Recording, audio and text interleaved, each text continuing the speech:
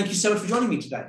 So let me take you back to a world pre-pandemic, and I think the opening question for you, for someone who's so experienced in the world of media, is media was one of the first industries that was disrupted massively by the internet, and everything was digitalized, and you had to change your way of working. I suppose, from your perspective, how did that impact you? But also, how have you seen the rest of the world, both pre-pandemic and through the pandemic, adapted themselves to the world of digital and the internet?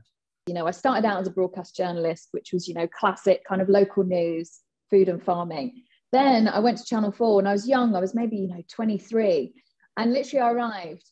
And, you know, I was kind of this little kind of, you know, spreadsheet mole. And my boss kept saying, look, you know, you can do more. Let's do more. You're a journalist. Let's do more. And then they were like, hey, you use the internet. You're on Facebook. I think you should be in charge of launching Channel 4 on Bebo, on MSN, on YouTube. That was the beginning for me, you know. So I was in charge of launching Channel 4 on all of these platforms. Yeah. And yeah, I guess I was what they call like digital native, you know. It was kind of my world back then. So I watched this stuff like a hawk. And I've been working in this game, I guess, since I was kind of 18, 19 years old. And I've taken lots of twists and turns, a lot of it spent behind the camera. And I was a commissioning editor at Channel 4, in charge of projects that sat across TV and online. So, you know, again, we're kind of doing new stuff and building new technology and getting the audience to interact with the television show in new ways. And then the last 10 years, I've done more of a kind of traditional role, and I've been in front of the camera, and I've had the absolute privilege of traveling around the world and, you know, meeting people that, you know, basically live very, very healthy lives, and meeting some of the people that live kind of, you know, the longest lives around the planet through all the programs that I make around food and health. So when the pandemic hits, I've watched this stuff, I guess, the ebbs and flows of kind of digital and media and how it all interplays for a couple of decades. And it's been fascinating. It's been fascinating. You know, I mean, for me in my kind of day job, obviously everything stopped. And before I knew it, you know, shows that needed to transmit urgently, you know, a courier was turning up at my door with a voiceover kit, plonking it on the floor and then running away. And then I was recording it in my wardrobe. And they were finishing the show. I think the first ones really did sound pretty terrible, and then we got good at it pretty quick, and everyone learned new ways of working. And I think what has been astonishing, like the biggest surprise of all of it, is anyone that works in this space, all of these amazing companies I work with, production companies, post houses, people like you know, have pivoted on a dime, yeah, and like developed new workflows, new ways of working overnight to accommodate the fact that, you know, we cannot be more than, you know, we've got to be 2 meters apart, you know, we can't get close to each other, which transforms everything. So I think that's been just, you know, a really, really heartening thing in all of this. I mean, Jesus, there's no silver lining really, because it's a terrible, terrible, terrible time. However, I think, you know, the creativity and ingenuity of the human spirit, and in the face of adversity, has been really, really remarkable. As someone who's immersed in television, almost immersed in front of the camera for many years, or behind the camera, and understanding the whole world, how well are we doing? And how much further have we got to go as a society to really understand how best to be delivering? You know, there's definitely some way to go, but I think what it's absolutely shown is the kind of willingness of the audience to adapt to change, right? So very, very quickly, you know, what we were seeing on the telly was pretty kind of lo-fi television, and we were seeing, you know, loads of like the big shows suddenly made on Zoom, and yet, you know, the audience was completely comfortable with this, you know, and ratings didn't drop. If anything, you know, ratings have been, you know, on the rise, because everyone's obviously at home watching a lot more telly. So I think, you know, it's really good to be reminded that that the audience is kind of adaptable, they're open to change. And And as long as the content is good, it doesn't really, I think right now we're accepting kind of a lower level of production values. I mean, much like this piece of content we're creating now, Nick. You know, I'm not there with you in person. It's not shot beautifully on a beautiful camera. The sound quality probably isn't that good. But at the end of the day, you know, it's still a good piece of content. And I think all of these, you know, I mean, what's been remarkable, you know, look at kind of podcasts, how much they've exploded, right, last couple of years. And it's so interesting how that hasn't really taken a hit at all. And even though there are a few kind of technical glitches here and there, and maybe, you know, the quality of the recording isn't quite as good as it was when people were in person and using fantastic mics, that's completely adapted.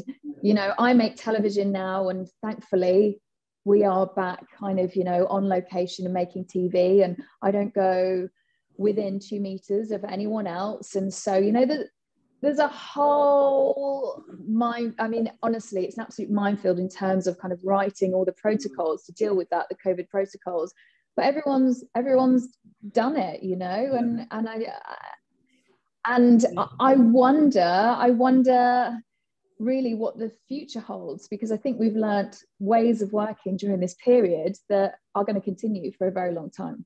So going back to something you said earlier about kind of your journey over the last 10 years, you spent meeting some incredible people, how they eat and how they live. And presumably for you, you've picked up loads of great stuff. How, again, going to our society, how quickly are we learning those type of lessons? And has it been a source of frustration for you in terms of you've been teaching us for the last 10 years about what we should be doing, and it's only because of the pandemic that maybe we are starting to really listen? You know, I think the thing is, like, Nick, around this stuff, until probably you have kind of some kind of awakening, like individually, like a first-hand experience, I think it's quite hard to kind of change the habits of a lifetime overnight, right? For me, my big kind of epiphany with food and diet came with my dad, bless him, right? My dad, I mean, it's a very, very rare thing in the modern world. Well, I say it's rare, but actually it's kind of more common than you think. Malnutrition, right? You think malnutrition is something that, you know, is confined to, you know, countries where they don't have enough food to eat, yeah? But actually, chronic malnutrition happens here too. And the reason why it happens here is because although people have access to all the right foods, people have learned, and their lifestyle means that they don't eat them, right? Okay. And my dad was one of them, right? And bless him, he's not here anymore. He didn't look after himself, you know, and he didn't eat the right foods, and he was skinny as a rake. And when he had to have kind of life-saving surgery, a surgeon afterwards said to me, "Your dad's cells are literally like candy floss, right? I can't stitch them back together because they have been malnourished for at least 20 years. And that is what a bad diet can do. And, you know, you'd look at my dad's diet on paper and probably would say, oh, okay, you could do with a few more vegetables. But he ate a huge amount of processed foods, ate very little fruit and vegetables. You know, his vitamin intake was kind of on the floor. And so I saw that firsthand. And then I saw firsthand, my dad was poorly for about 7 years, saw firsthand what was happening in hospitals and the food that was being served in hospitals. And then I start to get to grips with, you know, well, where does this all start? And then, you know, I make a documentary about breastfeeding, and then about formula food, and then about, you know, you start looking into kind of the global juggernauts. You know, like the whole food system needs revision. But what we're seeing right now is that because people are being confronted with their own mortality, we're in a global pandemic, you know, people are witnessing, I mean, God, I think all of us probably know someone that has died because of COVID. Yeah. You know, it's devastating. You know, I had it in my own house. My husband fell sick 14th of March, 2020. It was a week before the lockdown. He got really, really poorly. You know, we had to call that number in the middle of the night, the NHS number, a couple of times, thinking, oh my God, he can't really breathe. Someone's going to come and pick him up in a minute. Paramedic's going to come and whisk him away. Thankfully, he's still here. But, you know, it's on a knife edge. You know, I know people that were in their 40s and didn't make it. So people now are being confronted with their own mortality. And I think people are making changes, you know, when it comes to their lifestyle. Because as well, there's all the, you know, working online and you're at your desk, you're kind of looking at a screen all day, every day. people realize I feel better on a day when I go and exercise for an hour, be it a walk, be it a run, be it a workout online, and I get to kind of connect with the community. I think because our lives have become so restricted, people have greater awareness when they feel better. And usually when they feel better is when they do a bit of exercise, they get outside, they connect with nature, they eat good food. And there's more awareness around that because we're not distracted by all of the noise of, you know, parties, people going out drinking, hangovers, you know, all of that stuff can kind of crowd really how you're actually feeling. So now if you're thinking about your next kind of documentary or your next plan for what you'd like to do you kind of, have you repositioned your thought process around the fact of actually people are listening? Kind of, I'm not saying they weren't listening before, but kind of now actually they're taking on board and they're looking to make changes. Does that reposition the types of messages you're trying to educate us all out there with? Or for you, is it just kind of, you're happy that everyone's caught up with you, I suppose?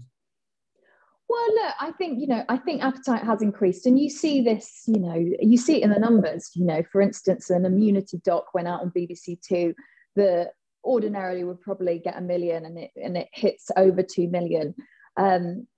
You're seeing that in people's kind of, you know, they're more receptive to this kind of content that we're putting out there in the world. And that's right now, you know, but who knows what will happen when everything gets back to normal again, you know, and all those distractions come in again and we get back to normal life. Who knows? I can imagine though, I think kind of, you know, this awareness of well-being and wellness is here to stay. And you're seeing that actually, you know, it's being recognized within big corporations as well. As a case in point, a place that I worked, a big organization for a long time, Channel 4, you know, I mean, as one example, you know, they've completely kind of transformed their approach now to well-being of their employees and the kind of things that are on offer. You're feeling positive? You're feeling like kind of the steps ahead will lead to good excitement and interesting times? Yeah, I am. And for me personally, I mean, pandemic and everything has really made me, you know, it made me jump off the hamster wheel, which I probably haven't done for 20 years. Yes. You know, when I started working, you know, and Nick, you know what our game's like as well. You work and work and work, don't you? We work and work because we love it. But there isn't much time for kind of pause and reflection. And that is what COVID definitely brought me.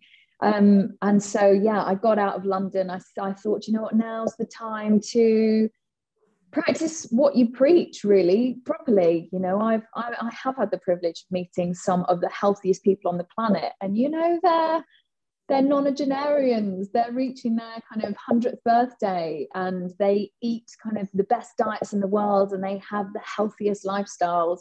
And there's a bunch of, you know, you can distill those down to basically almost like a kind of creed for living. And there's a few basic things that you can do, which I certainly wasn't doing in my kind of small flat in London. I've moved, I've left, and yeah, I'm tempting my own good life. Love to hear it. Kate, thanks so much for your time. It's, as always, been a pleasure speaking to you. Oh, thanks, Nick. Take care.